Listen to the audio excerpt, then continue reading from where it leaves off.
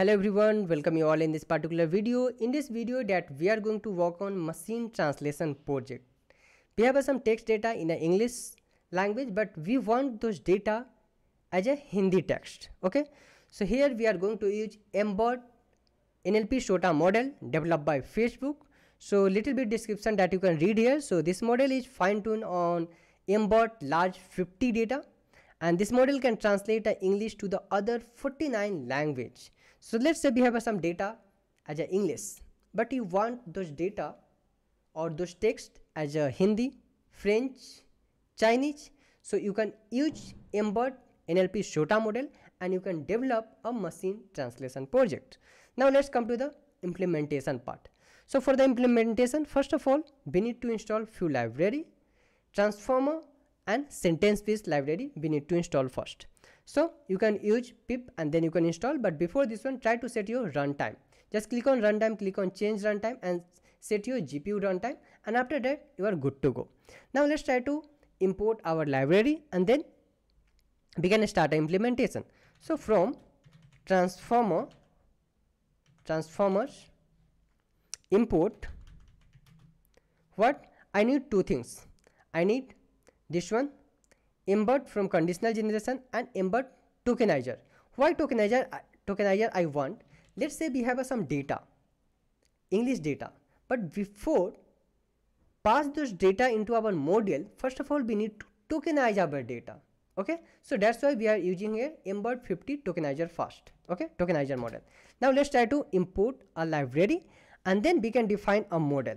Okay, we are going to define here model input or model we are going to define here. Which model? We are going to use this model here, embed for conditional.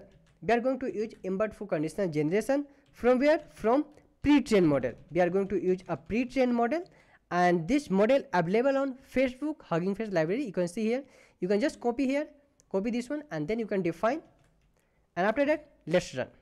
After model, let's define a tokenizer class. So tokenizer equal to, I'm going to call this one here tokenizer from where? Pre-trained model, from pre-trained model, and the same thing that I'm going to copy and paste this one, this model, and after that we have a data in the form of English language. So for this one we can define a source data src language. We have a data in the form of English language, so we are going to define source English. Okay, let's try to define a tokenizer class, and after that we can define our input text. So let's define a input text, input text. So we have some input text in the form of list. Every time whenever you want to define a text, you can define as a list. Okay, so let's write some text like I love cricket, but most of the time I play football.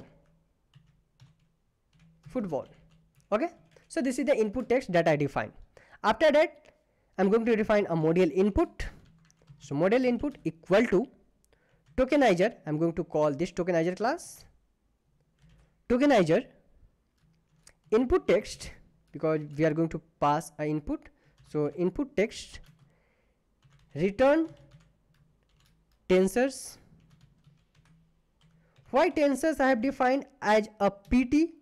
Because we are going to use a PyTorch model. If you want to use a TensorFlow, you can define TF here. Okay, now adding a padding as well. Okay, because sometimes we have a less data, sometimes we have a like max data, so that's why we have defined a padding here. And then truncation equal to true. Okay, now let's try to run this one. After that we can translate our data English to Hindi. Okay, so translate English to Hindi. Okay, so for this one we can define a tokens. So generated tokens model dot generate, and here I am going to define our data. So first we are going to define this input model input comma, Second, first was token ID. Here we are going to define our token ID. Which one? So this tokenizer class, and here after translation, in which language we want our data? So we want our data in a Hindi language. So language code into a which language? Into a Hindi language. So we want a data in Hindi language. Okay. After that, let's try to run this cell. I hope it will work. Okay, so we got one issue here. So yes, so here this is under the list we can define. Okay, again we got one issue. So first input, first boss token ID, tokenizer that we have defined, tokenizer dot language. Okay, again we got one error here. Indentation error is small. Okay, now let's try to translate this data, whatever the data that we have defined here. Let's try to translate this data here now. So translate,